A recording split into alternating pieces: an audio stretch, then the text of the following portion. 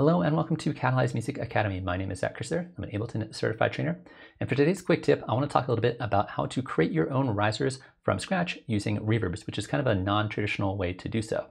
But before we get into that, I do want to give a quick shout out to everybody who's been supporting the channel. We've been growing a lot recently, so a big thanks to all you guys. If you have not yet subscribed, I would highly recommend it. I release videos every Monday and Thursday about different topics related to Ableton Live. So without any further ado, let's kind of dive right into it. So to start off, you can use almost any sound you want to make this kind of sound. I highly recommend using a sound that's already in your song. That way the riser fits sonically with the song you're already writing. So in this case, I'm just gonna be starting with just a guitar, just a nylon guitar preset with a little bit of distortion. Sounds like that, but like I said, you can use almost any sound that you want. And we're going to be using specifically the third-party plugin Valhalla Shimmer. This is a really nice reverb that I think does this effect specifically really well. Other reverbs, your mileage may vary quite a bit and they might not work quite as well or not at all. If you don't have Shimmer, you could also use the hybrid reverb in Live 11 and that will also work decently well, but not quite as well in my opinion. So if I throw Shimmer on here, it's going to sound like this. It's going to have this nice kind of echoey, reverby, watchy, spacey sound. We're going to take the mix control and turn it all the way up to 100%. So now we're only hearing that. We are then going to take the feedback and we're going to turn this up. This is going to control the length of our riser. So if you want a really long transition, you can turn this up really high. If you want a shorter transition, you can keep this pretty low.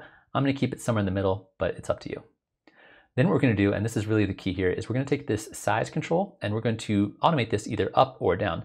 If I turn this down to a smaller number, it's going to increase the pitch. And if I turn it up to a higher number, it's going to decrease the pitch over time, which is going to get us our rising or falling transition sound.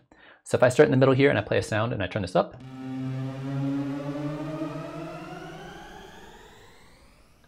it creates our rising sound. Or if I go the other direction, you get this kind of like slow down effect, which is pretty cool. So you can go either direction depending on what you're trying to do energetically with your song. But all you're going to do is you're going to take whatever sound you want, run it through Shimmer, crank up the mix, control the feedback as you see fit. You can play with the other settings if you want. Those are all kind of optional. But the big key here is to modulate the size over time. So we're going to go in here. I got a MIDI note. I'm going to find Valhalla Shimmer, find the size. I'm going to start it somewhere in the middle and have it move up over time. And let's see how this sounds.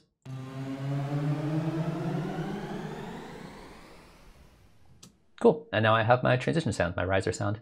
I could freeze this and flatten it to turn it to audio. You can kind of then toss more effects on it. You could toss delays, phasers, flangers, distortion, tweak it to make it a little more gritty, whatever you want to do to it and make it yours, rather than just going to a sample library, downloading a sample of a riser that literally everybody else has used. Now you have something that's specific to your song and you can customize it to your own personal taste. If you're interested in learning more about different kinds of risers, I made another video on the channel earlier about how to do a similar kind of thing using white noise and the resonator audio effect. So feel free to check that out as well. Also, if you're interested in learning a little bit more about what we do at Catalyze Academy, you can check out more info at catalyzeacademy.com for classes and lessons and workshops and other things that we offer. So that's it. Hopefully that is useful for you. Hopefully you end up using this in one of your tracks in the future. And again, thanks for watching and hopefully I'll see you again soon.